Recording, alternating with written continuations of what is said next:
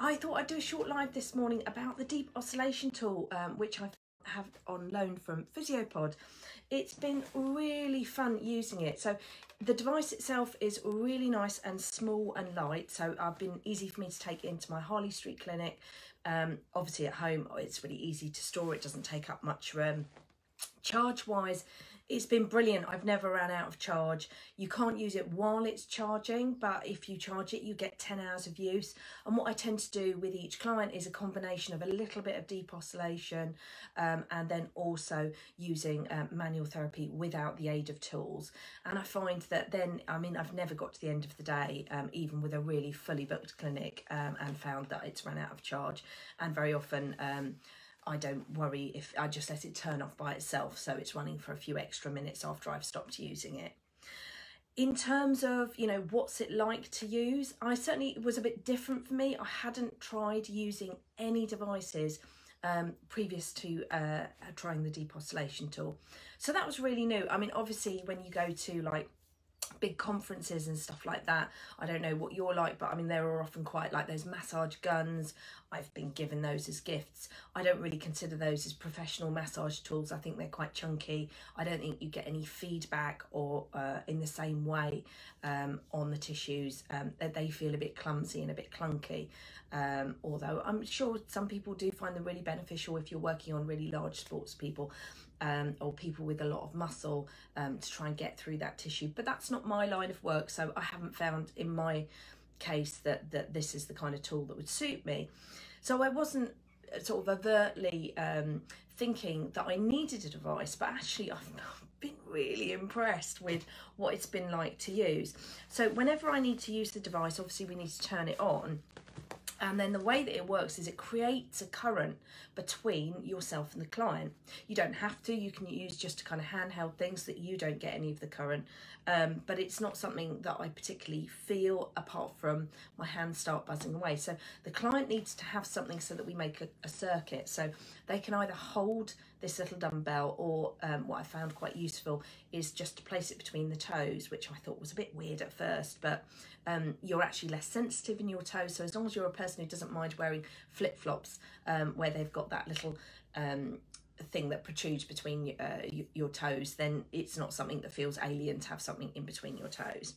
And then from my side, so that the current not only goes through them and comes through me, there's a little attachment. So it's a little kind of sticky electrode which you can stick on yourself anywhere.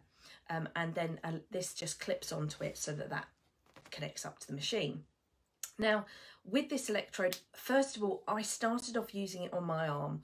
A couple of reasons why I didn't really get on with that. Number one, you've then got the wire, which I like to move around a fair bit. It got in the way. I felt like it was draping over the client.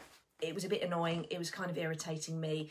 And also in terms of me getting some sensation from the machine, obviously your arms and that kind of area is a lot more sensitive than other parts of your body. So I had a chat with Julie at Physiopod and said, oh, this is what I'm experiencing. Physiopod's the company that have lent me the machine. And what she suggested was why don't I give you an extension lead, one so you can move around a bit longer. So I've now got a very, very long lead, so I can go all around the couch. And also, why don't you try using it on your ankle? And that's been revolutionary. I've absolutely loved it. It works much better for me. I'm less aware of any kind of tingling or buzzing, which while it's not unpleasant, it can be a little bit distracting initially, particularly when you're not used to it. And so if I've got socks on, I can just sort of tuck it inside the socks on my ankle. If not, there's this amazing sort of 90s looking, looks a bit like a leg warmer by the time I've got it on my ankle. If I go out into the kitchen, my husband's like, oh, this is a new style you're going for, Emma. So just putting that over just to kind of hold it in place and make sure that it doesn't come loose while I'm wandering around the table. And then all you have to do is put on a pair of like totally normal gloves, and through your gloved hands, the client then gets a vibration. So it hums away. It's like a little, I tend to sort of say to some of the ladies, oh, would you like some buzzing today? And everyone's who I've tried it with has liked it. Everyone has said, when I've asked them again, would you like me just to go back to just doing manual treatment, or would you like me to use the machine again? They've all said yes. So I take that as a real positive, that given the option, you know, they would like the combination of the two treatments. So that's been really interesting.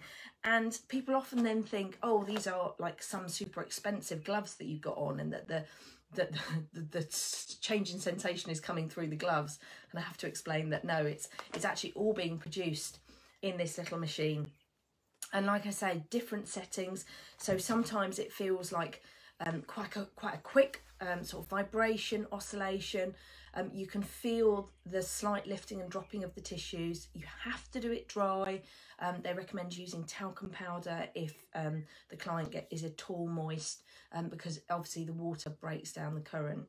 So yeah, I've taken some great before and after photos of one of my clients who's happy to share them. So I'm going to put those together.